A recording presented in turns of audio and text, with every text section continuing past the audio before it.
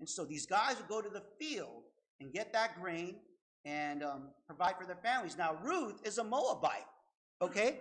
She's a Moabite that said to Naomi, my God will be your God, your people will be my people. And immediately, she's already following the law of God. And so when she follows God's law, she gets blessed. Not only does she get a lot of grain for Naomi, but she ends up getting a husband, right? And then finally, the last one that you wanted to see is the law of the kinsman redeemer, the Levite. Remember that one weird law that if the brother dies before giving a child to his wife, then the other brother needs to marry that wife, right? And you're like, man, that's a weird law. Why did you do that for? Well, the first one was practical. Because when God gives a promised land to his people, he gives it also to the families within that tribe. And when God gives you something, he never breaks his promise. He never breaks his promise. So what's going to happen here is that what if a situation happens where the wife loses her husband, but she marries another person, but he's from a different tribe. So all these property boundaries are going to start switching. And God doesn't like that because he gave that to a specific family member. And so the law of the kinsman redeemer, the Goel, or the Levite marriage, was to make sure that when God gave a promise to someone, it always stayed there. So that's one practical reason. And that's what Ruth is going to do to Boaz. She's going to claim him as the kinsman redeemer. But why is this a big deal? Because I told you guys that when you read the book of Ruth, it's supposed to help you understand why Jesus had to be a man, right? It's supposed to help you why Jesus had to be a man. Well, it's the same concept spiritually, right? It's the same concept spiritually. When God created the heavens and the earth, he gave us the earth as our promised land. I want you to see that. He gave us the earth as our promised land. But we forfeited it when Adam and Eve ate of the knowledge of good and evil. And so now this world belongs to Satan. So how does God redeem this world? How does he take this property and put it back to the person that he promised it to? Well, that's why Jesus had to be a man. Because since he promised that to a man, only a man can redeem that. And so that's where we get the kinsman redeemer from. That's where we get the concept of the Goel. The book of Ruth shows you in a very picturestic way why Jesus had to be a man to save us, because he had to redeem the world for us. And so I gave you this truth rhyme, so just go ahead and repeat after me. In the book of Ruth, I understand why Jesus had to be a man. And so what you'll see here is Ruth is almost like a picture of the church. She's a Gentile church, right? And Boaz.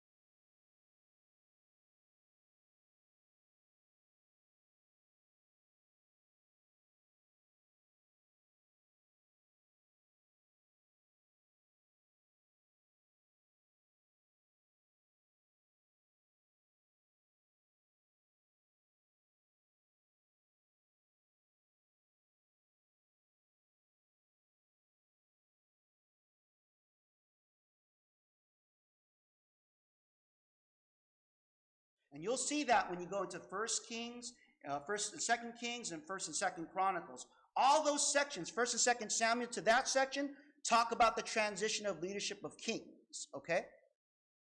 And so I give you this theme, and then a lot of you guys are going to be like, all right, that's a nice theme, but what's that have to do with my daily life? I mean, it's kind of nice to know that the Bible says it's about judges and kings, but how am I supposed to apply that to my life? Right? Well, the thing is, and this is what I want you to understand. When you see these kings, you'll see a lot of bad kings and good kings. Some of these kings you're not even going to want to vote for, and they're up there, right? And so I want you to understand that when you look at the book of Kings, book of Samuel as a whole, you realize that God is in control all the time. That no matter what, regardless of who is sitting on the throne, God is ultimately on the throne, so that you don't have to fret. You don't have to be worried anymore, right? And so that's the general idea that you want to apply. And sometimes, and I don't know what it is, but sometimes we forget that God is on the throne and we try to do things on our own strength. But God is showing us that it's not about that God is always in control. So that's a general theme. So anyway, what did I do here? Now I'm going to go to share with you what we'll be talking about today. And we're going to be talking about 1 Samuel chapters 1 through 7. Chapters 1 through 7. And so the title of that sermon is Holy Wrath and Repentance. Holy Wrath and Repentance. What you're going to see is God judging Israel for their sin. And you're also going to see he's going to be judging Gentiles, particularly the Philistines, for their sin. That's all you're seeing. And the beautiful thing about this section is that it begins with Hannah's prayer of having a judge that would help lead people back to God. And then finally, you end with her son's prayer in leading Israel back to repentance. And so it's almost like it dovetails today, because we're doing every 7 chapters each week, right? So it kind of just like keeps everything together nicely. So anyway, I want you to understand that when you see God judging Israel and judging the Philistines, it's actually a picture of what you guys read in the New Testament in Romans chapters 3 through 9. Let me go ahead and share it with you. What then? Are we better than they? Not at all. For we have previously charged both Jews and Greeks that they are all under sin. And that's what you see in the book of Samuel. When you see God judging, you might know these names, I think, Juliet, Hophni and Phinehas, right? When you start seeing God judging them when they bring the ark back, you'll see that God is no respecter of nation. That when there is sin, he will judge them for their sin. But then you'll also see some really interesting concepts, such as how in the world did the Philistines touch the ark and put it on Dagon, right? How in the world did that happen? You guys know what I'm talking about, because you know we're not supposed to be touching that. So how did they do it? And so we're going to be able to, go over some of these things, because we see that our God is very gracious, and he's trying to give people a lot of chances to repent. But no matter how many signs he shows them, they don't. And it's only those people who genuinely want to repent that will actually come to God. So you'll see those things. So at the end, I talked about holy wrath. At the end, you will see repentance, because finally Israel repents and they start experiencing victory in their lives, right? So when they repent and start taking away their other gods, when the Philistines go at war with them, they start to win. So times of refreshing came. And that's exactly what Peter was preaching when it came to the gospel. He said in Acts chapter 3, verse 19, repent therefore and be converted, that your sins may be blotted out, so that the times of refreshing may come from the presence of the Lord. So I want you to see that when you go through the book of Samuel, a lot of the things that you learn in the New Testament are almost like in story form in the Old Testament. Okay? That when we come into repentance, when we repent to God, then good things start to happen. And that's exactly what we see with Israel. So anyway, just to tie everything together, here's your truth rhyme for today. Just go ahead and repeat after me. When we sin, his wrath is sent. God's love begins when we repent. Okay, so let's go ahead. I'm not going to give you an outline today. It seems like it works better this way when you get into story form, besides just a narrative. So I'm going to go into story form and just follow along with me as we follow that concept of holy wrath and repentance. All right, let's begin. 1 Samuel 1:1. Now there was a certain man of Ramathaim Zophim, of the mountains of Ephraim, and his name was Elkanah, the son of Jehoram, the son of Elihu, the son of Toha, the son of Zuph, and Ephraimite. So you read all that stuff, and because we're not of that Hebrew culture, we don't know what these genealogies mean. But basically, what this text is saying is that Elkanah comes from the tribe of Levi. Elkanah comes from the tribe of Levi. How do I know? Because the Bible says so. It says, and these are the ones who ministered with their sons. It's 1 Chronicles 6:33-34. Of the sons of the Kohathites were the Heman the singer, the son of Joel, the son of Samuel, the son of Elkanah, which is what we read, the son of Jehoram, the son of Eliah, and the son of Toa. And so you're like, okay, Pastor, I see where you're reading this from, but I still don't see how he's from the tribe of Levi. So this is why you guys are reading the book of Numbers. This is why you're reading all these genealogies. Because when you start to get into details like this, you'll get blown away. Be like, yo, that guy's a Levite, right? It says here in Numbers 26:57, and these are those who are numbered of the Levites, according to their families, of Gershon, the family of the Gershonites, of Kohath. That's what we just read. Samuel comes from Kohath, from the line of Kohath. The family of the Kohathites, of Merari, and the family of the Merarites. So Samuel comes from the tribe of Levi, right? And so basically what they're telling us is that Elkanah, Hannah, his family, they come from good stock. But remember, as we go into 1 Samuel, they're still in the period of the book of Judges. And what do they do in the book of Judges? Everyone was doing right in their own eyes, right? And because they're doing right in their own eyes, well, it looks like that this guy Elkanah, who's supposedly a Levite, does right in his own eyes too. Let me show you what he did. And he had 2 wives. The name of one was Hannah, and the name of the other was Peninnah. And Peninnah had children, but Hannah had no children. And see, this is what I mean when they were doing right in their own eyes. And you would think that a Levite who had the first 5 books of the Bible, who would have learned from the stories of Abraham, Sarah, and Hagar, who would have learned from the story of Jacob, Leah, and Rachel, you would have thought that he would have learned their lesson and say, hey man, this is a bad idea to have 2 wives because it was a problem back then. But you know what? This is what happens when you drift away from God's word. They did what was right in their own eyes, and this caused problems. You know, we already saw that there was problems with Rachel and Leah, and this guy's now doing it on himself. And so I want you to understand that Israel was still in a bad place, that they were still doing what was right in their own eyes. And so you understand that it's not right. Well, let me put it this way. When God designed the family, he only created Adam, and then after that he created Eve. And it's always been like that. And then we see this repeated theme when we go into Timothy, where he says if anyone wants to be a pastor or everyone wants to be an administrator, they must be a husband of 1 wife, right? Even when we look at Jesus Christ, he only has 1 wife, which is the church. And so while it does not say specifically that it's a sin to have 2 wives, we know that that's not the original design. It has never been the original design. So anyway, we see problems about this situation because, and her rival, which is Hannah's rival, also provoked Hannah severely to make her miserable because the Lord had closed her womb. So Peninnah, she kept on making fun of. She kept on just berating Hannah for not having children. And you have to understand, with Hebrew women, when they grow up in that culture, they feel that their purpose is to bear children, right? So when a Hebrew woman cannot bear a child, right, it's almost like a death sentence to them. It almost makes them feel like they're less of a woman. And so I could imagine what Peninnah was doing. And the scriptures say that she severely provoked her, right? So that pretty much means that she wanted her to die from depression, like she was really dogging her. And so look at this. And so it was year by year, when she went up to the house of the Lord, that she provoked her. Therefore she wept and did not eat. Did you know that her husband, Hannah's husband, was so gracious to her that she would give her a double portion each time when they go up year by year? But you know what? Peninnah was not going to have any of that. She did not even want her to enjoy that consolation. And so she would make her miserable about it so that she would even enjoy the blessing. I mean, imagine that.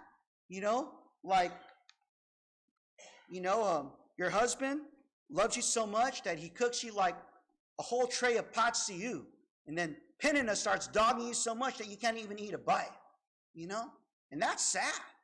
And so that's what Peninnah would do. And this is why marriage should only be between a man and a woman, not a man and 2 women, right? Man and 2 women. But here's a detail that I want to share with you. It's very important. I want to share with you. Verse 6, and her rival also provoked her severely to make her miserable because the Lord had closed her womb. Hey, it has nothing to do with what Hannah was doing. God purposely closed it. He closed it, and he knew that she was going to be harassed. And you're scratching your head and thinking, why is God allowing this to happen? Well, All I can tell you is the same reason why he closed Sarah's womb. It's the same reason why he closed Rebekah's womb. And it's the same reason why he closed Rachel's womb. God does that because he wants us to call out to him for our need. And he's actually preparing that person for a special purpose. But we have to call on God. We have to call on God. We can't rely on our ability to take care of our needs. We have to call on him. And so that's exactly what Hannah would do. But this is the first thing that I want you to understand. That when we see things in life, like say for example, and I don't know if you're going through this, but have you ever wondered, like for some reason, like you have this nice plan to do well for your family, and then all of a sudden it just never pans out for some reason? Like it always feels like you're always getting knocked down. Or have you ever like realized that have you ever felt like you're doing your best at your job, but for some reason you're not progressing and you feel like it's your fault? But when you think about it, God is always in control. He promotes people and then he demotes people. So what in the world is going on? Well, God does that so that he can be glorified in those things. And we just got to wait on it. Here, let me show you what happened. So remember that Hannah's womb was closed? Well, in the book of John, look what we see here. Now, as Jesus passed by, he saw a man who was blind from birth. And his disciples asked him, saying, Rabbi, who sinned, this man or his parents, that he was born blind? And Jesus answered, neither this man nor this parents sinned, but that the works of God should be revealed in him. So in other words, God purposely made that guy blind. He did that. He did that so that when the time came, and this guy has no clue what's going on, that he would glorify himself. Did you know that this principle that you're seeing here is the same principle that you see in the book of Job? Same principle. Who made Job poor? I know that he allowed Satan to do it, but he gave him permission to do it. Who took away his family, right? But you see at the end that it was all used for Job to glorify God. And then in the end, Job received double portion of what he experienced in his life. And so I tell you, Faith Baptist Fellowship, I don't ever want you looking at what's happening to you and saying, man, God doesn't love me because this is why this is happening. He's allowing things for a purpose so that you would call upon him. That you would call upon him so that he would fulfill that need so that he can glorify himself. And so let me go show you how Hannah approached her need. And she was in bitterness of soul and prayed to the Lord and wept in anguish. Then she made a vow and said, O Lord of hosts, if you will indeed look on the affliction of your maidservant and remember me and not forget your maidservant, but will give your maidservant a male child, then I will give to the Lord all the days of his life, and no razor shall come upon his head. So for you Bible geeks that are out there, you notice that this is very similar to Samson's situation, right? Did you know that Samson's mom was also barren too, right? And then Hannah was also barren too? Like there seems to be like an ongoing literary device that when you're barren, that doesn't mean bad news. It actually means the best news you'll ever get, right? But in any case, I'll leave that for you guys to go and study further. I want to go straight to the point. You'll notice that when Hannah prays, she doesn't pray, God, why did you close my womb? You see what this woman is doing? And you knew she was going to do it, so why'd you close my womb? She didn't do that.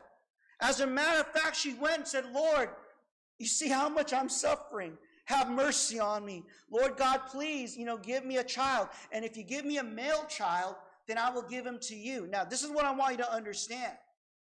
When Hannah prayed that prayer was according to God's will. Do you understand what I'm saying? That prayer was according to God's will. And I'm not saying that, okay, the principle is, if you want to get something from God, you got to make a bargain with him, right? First you say, God, if you do this for me, then I'll do this for you. That's not going to work. It doesn't work like that. The idea is that when you suffer so much and you pray for that need, the need that you pray for is not only just going to be for you. That need is going to fulfill God's kingdom. It's going to be according to his will. God wanted Israel to repent. You already see from this Levite guy, that he's already doing what's right in his own eyes, right? And so now he wants the people to repent. And so here Hannah is praying this prayer for the child to be used by God for whatever he wants to do. And God answered that prayer because he wanted to use that child to cause Israel to come back to him. And so you'll see a strong similarity in the Lord's Prayer. Your kingdom come, Your will be done on earth as it is in heaven. The prayer, okay, the prayer is not about, God, I'll make this deal with you if you do this for me. That's not what is mentioned in Jephthah, okay? Jephthah did that, but that was weird, all right? The idea is that he makes this prayer so that God's will would be done, so that Israel will be victorious over his enemies. He shouldn't have made that vow, but the idea was, it has to be according to God's will, all right? And so, Faith Baptist Fellowship, I know we're small. I know sometimes we struggle, right? But I tell you the truth, there's a purpose for that. And all we need to do is to come together and not complain about what's going on with us, but complain about how much we're suffering and allow God to use this church so that we can be big and help other people out. He's trying to get us to say, Lord, okay, I give up. I'm tired of suffering. I'm going to do your will now. Whatever it is that you want me to do, God, I'm ready to do your will. That's basically what he's trying to do. All right, so he allows suffering. Now, there's other people that don't belong to him. You know what he does? He doesn't let them suffer. And so they get plugged into what I call a matrix, right? They get plugged into this fantasy that they have no problems and they have no need for God. Man, that's a curse, man. That's a huge curse. So what does God say to us in the Beatitudes? Blessed are those who are poor, but theirs is the kingdom of God. Because the poor people are going to seek God. They're going to cry out to him, and then God's going to fulfill their need. And you're going to realize that he's going to give more than what you need. He's going to go beyond what you even expect because he gives you eternity instead of what you're really wanting to have. So be blessed, Faith Baptist Fellowship. The reason why we struggle, the reason why we have pain, is because we're blessed. I know that sounds weird, but you're going to get it, okay? As you go through this life, you're going to understand that the reason why we struggle is because we're blessed. Anyway, let's continue on. So God answers his prayer. Then they rose early in the morning and worshiped before the Lord, and returned and came to their house at Ramah. And Elkanah knew Hannah his wife, and the Lord remembered her. So it came to pass in the process of time that Hannah conceived and bore a son, and called his name Samuel, saying, because I have asked for him from the Lord. And I like that, because Hannah wanted to remember the blessing that God gave her. And so she would name him according to that. Samuel means asked of the Lord. And so anyway, you see that Hannah is dedicating Samuel to his will. And now we're going to go into how Hannah praises the Lord. And she's going to say a lot of interesting things in that prayer in chapter 2. So let me go ahead and share that with you. It says here in Samuel 2, 6-7, the Lord kills and makes alive. He brings down to the grave and brings up. The Lord makes poor and makes rich. He brings low and lifts them up. Now, I want you to understand the context of why she's saying all that. She realizes that it was the Lord that made her barren, and it is the Lord that makes them fertile. And so she kind of just says it and says, yeah, man, the Lord kills and makes alive. The Lord does this. He is all in control. And so she's realizing that all this time, as she was suffering, that it was part of God's plan and that he was in control, and that at that moment in time, he was going to give her a child. It was almost like she remembered that Sarah was barren for so many years, up to 90 years old. And then all of a sudden, God blessed them with a miracle, and they had a child.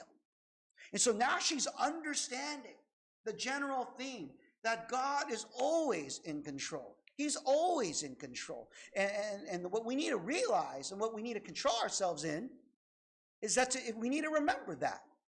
Because a lot of times when we're in pain, we feel like, oh no, something bad is happening. But actually something good is happening.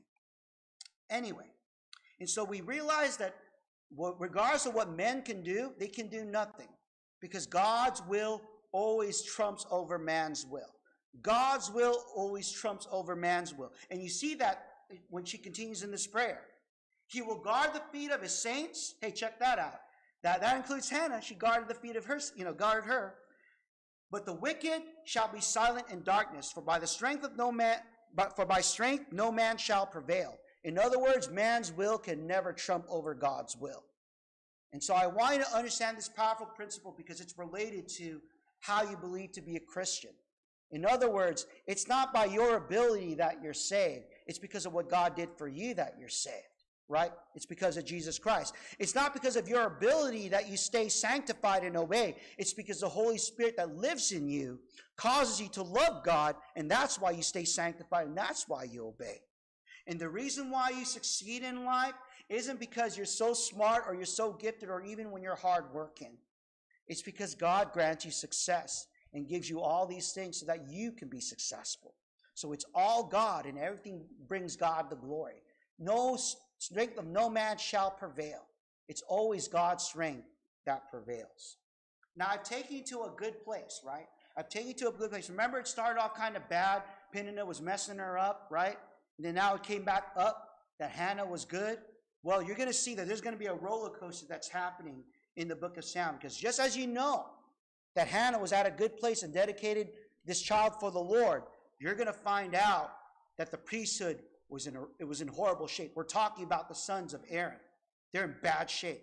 It says here, now the sons of Eli were corrupt. They did not know the Lord. Okay, this is very strong language. I want you to, if you have your Bible, you can go ahead and turn to this passage here. But you'll see a footnote there, and you know what it says? It's not just corrupt. It called the sons of Eli sons of Belial, or in other words, sons of the devil. That's how the language in Hebrew says. It says, now the sons of Eli were sons of the devil. They did not know the Lord. And so you're scratching your head and you're saying, hey man, these guys are from the tribe of Aaron. Are you saying that, that devil children come out of that tribe? Yeah, that's what I'm saying. They do. Okay, they do. How do I know that? Because in Romans chapter 9, verses 6 through 7, it says this, but it is not that the word of God has taken no effect, for they are not all Israel who are of Israel, nor are they all children, because they are the seed of Abraham. You understand that principle? So just because you are born in a Christian home doesn't mean you're saved. Just because you come to a church and you think that you're doing all the right things does not mean you are saved. The Lord has to know you. You have to be born again, and you have to know the Lord. And one of the signs of a person that's not saved is that they do not know the Lord. Right? That's the thing. Remember, like in the book, I think it's in the Beatitudes. Remember how Jesus said, remember how the prophet said, Lord, didn't we not cast demons in your name? Did we not cast miracles in your name? And then Jesus says, depart from me, for I never knew you. You see, it has nothing to do with what we do. It has everything to do with what God does in us, right? And so these guys, although they were serving under the lineage of Aaron as priests, they were doing weird things, horrible things. And this is my backup to tell you that I know that Eli's sons were not saved because they did not know the Lord. You're talking about a priest, guys, born in a good priesthood. I don't know how else to put this. This is no offense to all the pastor kids, right? Just because you're born in a pastor kid family doesn't mean the pastor kids say, right? That's basically what we're learning here. And it wasn't just that they acted corruptly, right? They give us more details of what they did. Let me go ahead and read that to you. And also before they burned the fat, the priest's servant would come and say to the man who sacrificed, give meat for roasting to the priest, for he will not take boiled meat from you, but raw. In other words, hey, don't burn off the fat of my meat because I like the fat, right? And if the man said to them, they should really burn the fat first, then you may take as much as your heart desires, he would then answer him, no, but you must give it now. If not, I will take it by force. And so back in those days, the church was almost like a business, okay? All they were doing was getting the best of everything, right? They would do even more weird things. I'll even show you some more stuff. Yeah, I'll show you some more stuff, but I'm just talking about the offerings. Their example was so bad that people didn't want to give offerings to the Lord anymore because they said, you know what? I know what they're going to do. They're just going to go ahead and just get like prime rib out of that thing. So why do I have to give that to them? They don't even honor God in that. So that's what they were thinking. It says in Scripture, therefore the sin of the young men was very great before the Lord, for men abhorred the offering of the Lord. Or in other words, these people had a bad view of God now. There was no point in coming to God. And so now you understand why the people of Israel were doing what's right in their own eyes, because even at the priesthood, at that level, they were doing what's right in their own eyes. So what do you expect them to do, right? And so anyway, so in that midst of darkness, all right, I took you to a low point, right? Remember, I was at a high point with Hannah, and I took you to a low point. So if you're at a low point, what's the only way to go if you're at the most lowest point? Your only way is up. So that's exactly what you see. The only way is up. But Samuel ministered before the Lord even as a child wearing a linen ephod. In other words, although they were sinning, although Israel was messed up, God was already in the background preparing someone to deliver Israel to be right with God. You see? So I want us to understand this principle, because this is the principle that we will apply to everything in our lives. Everything, anything. That when things are going bad, you say, okay, it might be going bad, but you know what? The Lord is preparing something and things are going to get better. I don't know when, but it will get better. And when things get better, what do you say to yourself? I got to be careful, because I know there's going to come a time when things are going to go back down and it's going to be very bad. So the thing is with people is that we kind of tend to let the circumstances dominate our thinking, right? So as soon as things are bad, because of, man, life bites, man. I don't like my life. But when things are good and we think that nothing bad can happen to us, that's like very dangerous too. So we allow circumstances to control our mind. And God is showing us we don't do that stuff because things go up and down, right?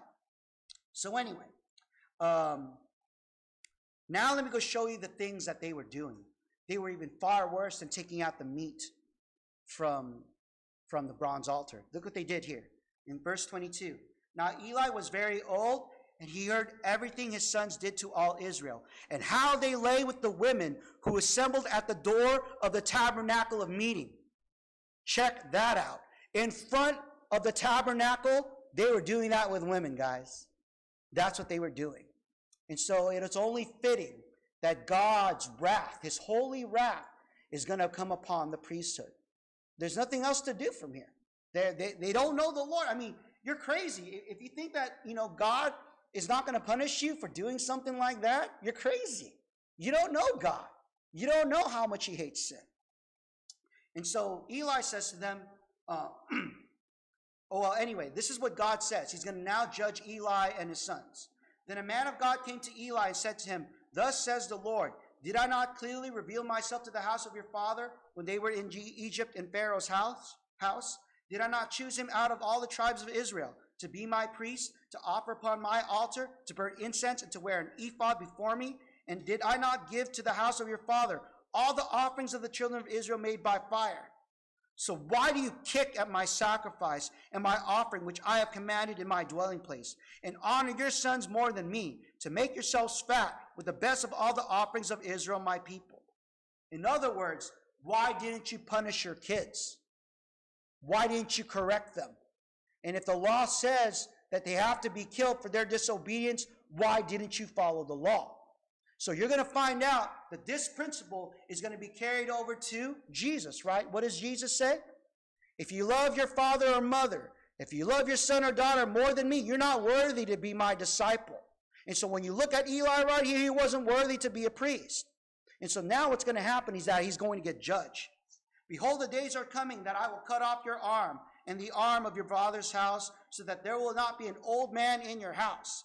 Now this shall be a sign to you that will come upon your two sons, on Hophni and Phinehas, and one day they shall die, both of them." And so you get this tragic news that Eli and his sons are going to be wiped out, and they would never serve. His family would never serve under the priesthood. And so as an application, God will judge sin. Just because we're saved, we cannot get away with sin. When you look in the book of Revelation, what do you see? Jesus' arms look like bronze. And he starts judging the churches, and he calls them to repent. And so, I'm not trying to tell this to you that, oh man, you guys are going to lose your salvation, because God never goes back on his promise. He never does. But I am saying, though, that he will punish us for our sin. And so we cannot take it lightly. And he did this to Eli. So anyway, so it was dark again, right? So what's the only way? What's the only way? The only way is up. And so this is what you see again.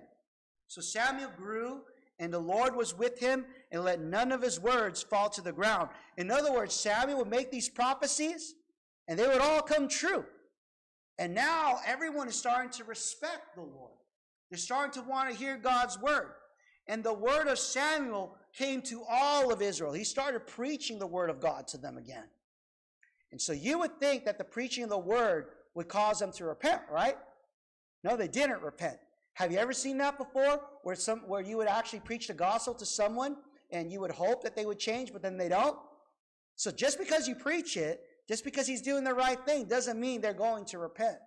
There's going to come a time when they are going to repent, but it's not that time. And because they're not repenting, God must judge them. So in verse 4, now Israel went out to battle against the Philistines and camped beside Ebenezer, and the Philistines encamped in Aphek. Then the Philistines put themselves in battle array against Israel. And when they joined battle, Israel was defeated by the Philistines, who killed about 4,000 men of the army in the field. So that's God's way of telling Israel, I am not with you. He allows them to be defeated in battle. So what do you think they should do after they're defeated in battle? What's the first step that they should do? I'm sorry? Pray. Thank you. Such a logical person, right? Pray. Why? Because remember, that's exactly what Joshua did, right? When he lost in Ai. He was like, Lord, why did you allow this to happen? He asked. But you know what they did? They didn't pray. Now, this is what they did. Let me show you what they did. When the people had come to the camp, the elders of Israel said, why has the Lord defeated us today before the Philistines? Let us bring the ark of the covenant of the Lord from Shiloh to us, and when it comes among us, it may save us from the hand of our enemies. So they think that because they remembered how the ark helped them cross, how the ark, pushed the Jordan River and gave them victory, that they were going to go bring this ark and God was going to be with them. They think that by bringing the ark, even if they worship Baal and all the Ashtoreths and all those guys, that by bringing the ark, God's going to make it good. No, that's not what's going to happen, right? But the thing about it was, the Philistines realized how powerful that ark was. They know the history of Israel. It's like, hey, hold on. We know this. When this comes out, they win, because their God fights for them. But you know what? We got no other option, guys. We got to fight. There's no way we just got to fight them, even if the ark is there. And so the Philistines fought, and Israel was defeated, and every man fled to his tent. There was a very great slaughter, and there fell of Israel 30,000 foot soldiers. Also the ark of God was captured, and the two sons of Eli, Hophni and Phinehas, died. So they all both died, because that was God's judgment. He was judging Israel, and he was judging the priesthood. Now, why did God allow the Philistines to take the ark? We're going to see that he's going to be judging them for their sin too. But I want to show you why God wanted to kick out the Philistines in the first place. Okay, I'm going to show you that. Well, but for now, what I want you to understand is the message that he was giving to Israel. He says, well, they know that the ark is representative of God's presence, right? He says, you guys are so sinful that I'd rather live with the Gentiles instead of you. That's basically what he's saying. You see that? Because we know God is all powerful. He doesn't have to be captured by them. But he's basically saying that to them. You guys are so sinful that I'd rather live with the Philistines. That's pretty bad, right?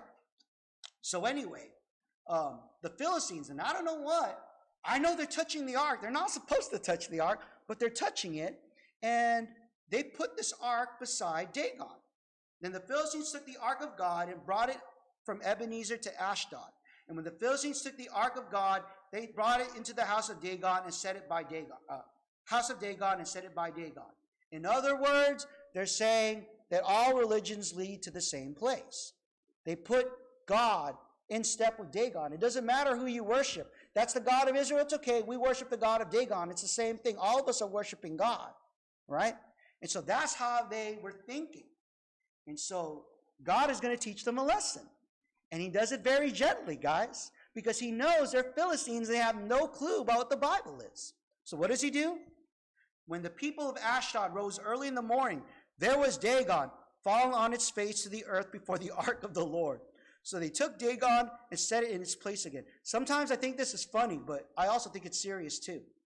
God creates a miracle where the statue just bows down before the ark. That's God's first hit. Hey, I am God above all gods. You don't worship Dagon. Dagon worships me. And so you guys got to worship me. That's what God was telling them. But the Philistines didn't see it like that. They didn't. That's the crazy thing. You want to know why they didn't see it? Because they're spiritually blind. That's why they didn't see it. And when you're spiritually blind, no matter how many miracles come up in your face, you won't see it. So they put it up, right? So God gives them a stronger miracle. You know what he does? It says it right here. And when they rose early in the morning, there was Dagon, fallen on its face to the ground before the ark of the Lord.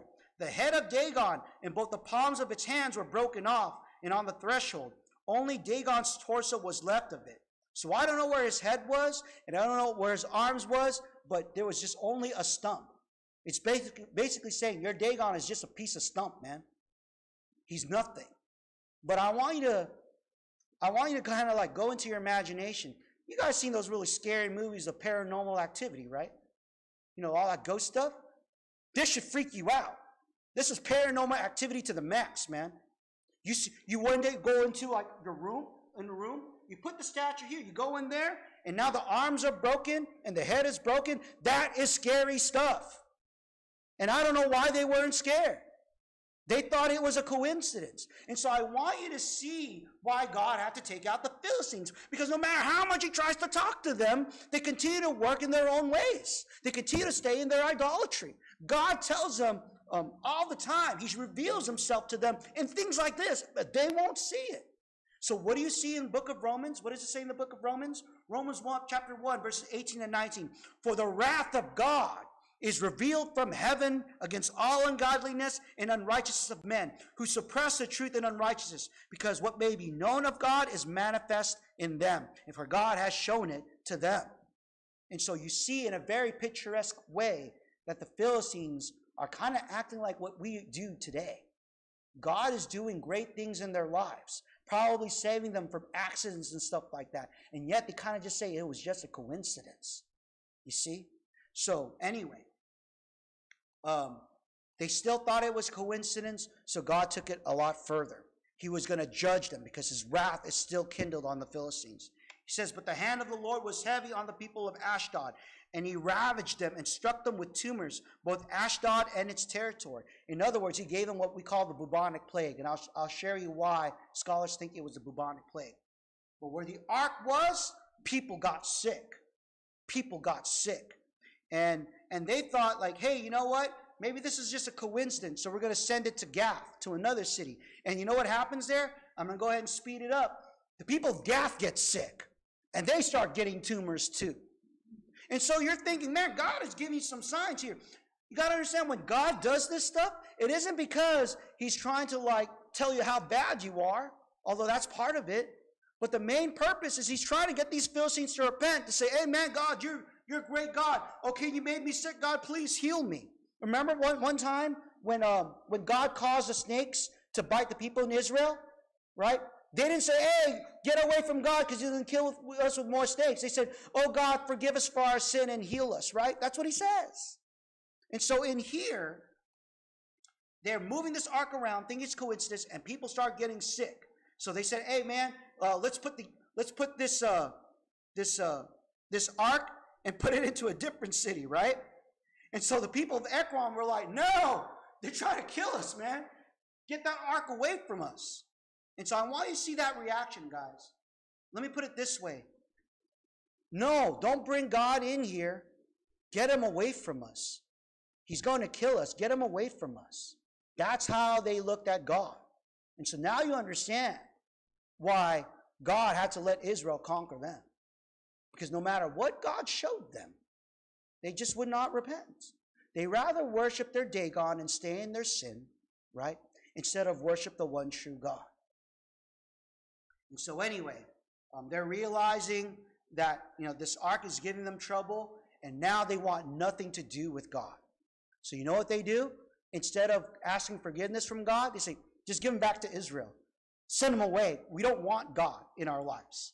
Every time God is in our lives, all he does is cause me trouble, But they don't understand that when God does that, he's trying to get our attention. You know what I'm talking about? Remember, suffering is a blessing from God. It teaches us to go to him. This is the same principle, right? The same principle, but they reacted differently. They said, I don't want to suffer like that. Push him away. Push him away. Get him out of here, right? And so I'm going to go ahead and speed things up a bit. Hopefully you guys did the reading here. But they consulted their priests, and they said, okay, so we got to give out a trespass offering. So how do we give a trespass offering? They have no clue because they don't know, they don't read the Bible. So their trespass offering is, I'm going to give God 5 golden mice, 5 golden rats, and 5 golden tumors. And that's the trespass offering. And you guys know that's not how you come to God, but yet God kind of understands that that's how they understand it, right? Besides, he knows that they want nothing to do with him. They're sending him away. So he doesn't punish them. But that's why scholars say it was the bubonic plague, because they made rats and tumors. And the bubonic plague does that. You remember the song, Ring Around the Rosie? That's the bubonic plague. Ring around the rosy, pocket full of posies, pocket full of posies, ashes to ashes, we all fall down. That's really like a very happy way of saying something very sad. But that's where it comes from. Anyway, that's a side point. But I'm going to go back to the main point. So they do this, right? And they still don't think it's God. So you know what they do? They're going to put 2 mommy cows on here and put their little baby cow away. Now let me ask you this. What do you think happens when you take a mom away for her kid? What do you think happens? They're going to go crazy, right? They're going to go back to, hey man, bring me back to my kid. So they wanted to see that if it was really God causing this, that they would put these cows on there and that they would run back and they'll know that it has nothing to do with the ark. They're just that hard-headed. That's what spiritual blindness does, guys. There is hard-headedness. Let me share a story with you. There comes a time, and I know this sounds scary, but there comes a time of repentance. And when the gospel is given to you, and if the gospel is given to someone and they don't come at that time of repentance, we don't know if that time of repentance will come again. Do you guys remember Adrian Rogers? I've shared this story with you probably, but I'll share it again. Adrian Rogers was preaching, and over at the balcony, he saw that this person was being affected by a sermon. And he was preaching and calling for this person to come to the altar. He was giving an altar call. And so this young guy comes down, but he never comes to the altar. And so anyway, fast forward in life, several months later, the same pastor sees the same guy in the hospital. And he says, hey, weren't you at my church? And wasn't I giving the altar call? I saw you get up. It's like, yeah, I did get up. I was at your church, and I heard your sermon. Yeah, but then after that, I didn't see you again. Why didn't you come up? Well, I realized that when I was coming down that I would have to let go of my favorite sin. And as I was going down those steps, I realized I'd rather have my favorite sin. So I walked out the church. And so the pastor says, well, you know what? Well, you can't enjoy your favorite sin now. You're on your deathbed. So you might as well accept Christ now and be saved. And you know what he said? No, I don't want anything to do with Christ. You see what I'm saying? So there comes a time of hardening, right? There comes a time of hardening where when Christ comes with the gospel and you just keep saying no, you don't know if you're going to be able to accept the next time around. And so this is what's happening with the Philistines. I'm showing you this right now. They've been hardened to the point that now they're sending God away. And now he's going to show them a miracle, and they still don't repent. So anyway, they put these cows on there, right? Expecting that the cows would run back to their kids. But no, the cows almost like had this GPS, and they know exactly where to go. They started walking towards Israel.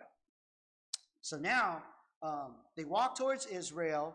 Israel receives the ark, right? They take the cows and they sacrifice them to the Lord. But then they didn't know God's word. And you'll see that although the Philistines touched the ark, God's not going to make the same exceptions with Israel. Like they're expected to know not to do that stuff. It says here, and I'm going to show it to you. Well, here it is. So, because the people in Kirjath Beth Shemesh did not respect the word of God in handling the ark 50,000 of them died, man. 50,000 of them died. He was judging them because they haven't truly repented yet, because they weren't coming back to God's word. And so, but the different thing about them was that they didn't say, oh, like, give back the ark to the Philistines because God's going to kill us. They didn't see it that way. They took it to a different city because they wanted to know how to appease their God. They were thinking about how they could make it right with him. But it seemed like God wasn't having any of it. So you know how long? When they moved it to Kiriath Jearim when they moved it to Beth Shemesh to Kiriath Jearim, you know how long it took for them to really repent? It said over here. So it was the ark that remained in Kiriath Jearim a long time. It was there 20 years. 20 years. And all the house of Israel lamented after the Lord. You see that? See, that's what it was supposed to do. Death isn't supposed to push the ark away. Death is to say, oh, Lord, we messed up and we're sorry. They're lamenting. They know that they messed up. And so now they're seeking after God, right? Remember how Hannah was barren? And she seeked after God, the same principle. So now they're seeking after God. And so this is what I want to mention, that when God does that to our life. Yeah, when we're in sin, he punishes us hard, but it's not so that he pushes us away. It's to create what we call godly sorrow so that we can go to God. And when we have godly sorrow, that's the kind of heart that he wants to use for his kingdom, to further his will. It says, for godly sorrow produces repentance, leading to salvation, not to be regretted, but the sorrow of the world produces death. What's the sorrow of the world? The sorrow of the world is the Philistines were sorry that they took the ark. That's the sorrow of the world. Okay? The sorrow of godly sorrow is to say, I really offended the ark. I really offended God. And I want to make it right. And so Samuel starts to lead them to make it right. Then Samuel spoke to the house of Israel, saying, if you return, if you repent to the Lord with all your hearts, then put away the foreign gods and the Ashtoreths from among you, and prepare your hearts for the Lord and serve him only, and he will deliver you from the hand of the Philistines. So the children of Israel put away the Baals and the Ashtoreths and served the Lord only. So remember in the book of Judges, I gave you the cycle? Remember that little circle I gave you? Right? So now they're going up to the good cycle, because now Samuel is the good judge, right? He's leading them. Samuel is going to be the last judge out of all this, okay? So he leads them. And so, just to make a long story, well, I'm going to go ahead and quicken this up because it's almost 12 o'clock. So what happens is that the Philistines get into battle with them, and they say, Samuel, don't stop praying for us. So Samuel keeps crying out to the Lord, and the Lord thunders from the sky. Boom! And the Philistines get rattled.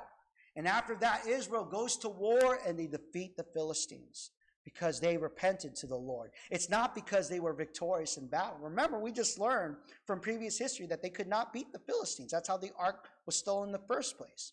But because they repented from God, God gave them that time of refreshing, and now they experience victory from God. And so, basically, what I showed you is God's holy wrath, not only to Israel, but to the Gentiles. And I also showed you how you appease his wrath. And the way you appease his wrath is not to push him away. It's to come to him in repentance, right? It's to come to him in repentance. And so anyway, let me go ahead and conclude this now. Let me go ahead and give you guys your truth rhyme. Hold on a second. So that you guys will tie everything together here. I forgot to copy it over. Okay. So go ahead and, oh man. Okay. Here it is.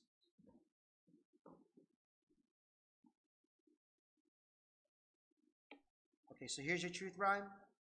When we sin, his wrath is sent. God's love begins when we repent. Okay, and so now, let me go make an altar call, Cam. All right. And so now this is to the audience, okay? To the audience. Now, maybe for those that are listening online, have realized that you've offended God. That all the suffering that you've been going through was God's way to tell you that you need to come back to him. Maybe at that time you were kind of just pushing it away, saying that it was a coincidence and you would continue to live your life the way you wanted it. But now God continues to keep you, he continues to make you suffer, and you want it to stop. Well, that's God's way of telling you to come back. He doesn't let you suffer as a prodigal son just because of your own decision. He allows that suffering. He allows your disobedience to bring about obedience. So now God is calling you to obey. Are you ready to obey? Because if you are, then this is a scripture that you need to know. Now, after John was put in prison, Jesus came to Galilee, preaching the gospel of the kingdom of God and saying, the time is fulfilled and the kingdom of God is at hand. Repent and believe in the gospel. And so when I say repent, that means you turn from your sin. That you stop doing what you're doing. Just as what you saw in Israel. They put away all those idols. They no longer depended them for happiness. And now God is going to provide you joy. And so if you are willing to do that, if you're willing to allow the Bible to be the sole rule of your life, to dictate to you what good and evil is, then you are on the right track. You are ready to repent. But that doesn't save you. The attitude of repentance doesn't save you. But this will. It says, for God so loved the world that he gave his only begotten Son, that whoever believes in him should not perish but have everlasting life. And so if you want to be saved, if you want to experience everlasting life, you have to put your faith in Jesus. You have to believe in him. What does it mean to believe in him? It's to believe that Jesus is God, that he came to be a man and died for your sins, and rose again on the third day. And so if you believe that Jesus did that for you, you are saved immediately. And if you want to be saved, you can follow along with me in this prayer. Just repeat after me. Just repeat after me. Just follow along with me. Just follow along with me. Dear Jesus, I know I am a sinner, but I know I need a Savior. I'm sorry for my sins. I'm sorry for my selfishness and only living a life for myself. Please forgive me. I turn from what I used to do, and now I run to you. I want you to be the king of my heart. Let the Bible teach me what's wrong and what's right. Let the Bible teach me how to live a righteous life. I accept you as my Messiah. I believe Jesus is God. I believe he died on the cross for my sins, and I believe he rose from the dead on the third day. I believe. In Jesus' name I pray, amen. And so if you prayed that prayer, you have crossed from death into life, and if you are online and need more material to get closer to God, to help you in your walk with God, go ahead to faithlb.org, scroll all the way down, click contact, and that will send you some material on how you can grow your relationship with God. But for the rest of Faith Baptist Fellowship, I call on you to stand for our final song.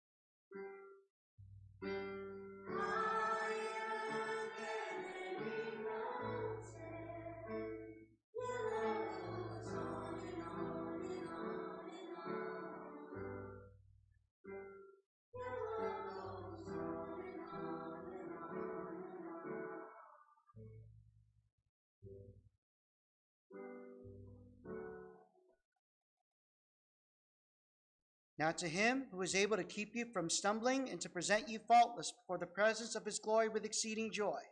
To God our Savior, who alone is wise, be glory and majesty, dominion and power, both now and forever. Amen. Amen. Amen. Amen.